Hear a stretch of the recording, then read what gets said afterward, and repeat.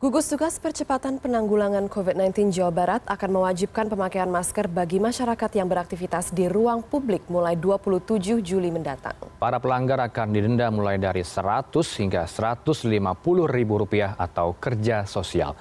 Penerapan sanksi tersebut karena menurunnya kedisiplinan masyarakat menerapkan protokol kesehatan saat beraktivitas di luar rumah. Para pelanggar akan kenakan denda sebesar 100 hingga 150 ribu rupiah atau kerja sosial. Peraturan gubernur yang akan menjadi payung hukum dan pengecualian dari aturan tersebut kini tengah dimatangkan. Rencananya pemberlakuan denda akan dimulai pada 27 Juli mendatang. Hal ini dikarenakan pemberian waktu untuk sosialisasi kepada masyarakat. Yang diwajibkan itu adalah di luar rumah, tempat umum dengan pengecualian.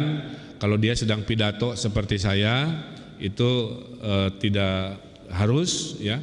Kemudian sedang olahraga kardio tinggi, lari kencang, sepeda kencang, itu diizinkan, dan sedang makan di ruang publik itu juga dibolehkan. Di luar itu akan ada denda.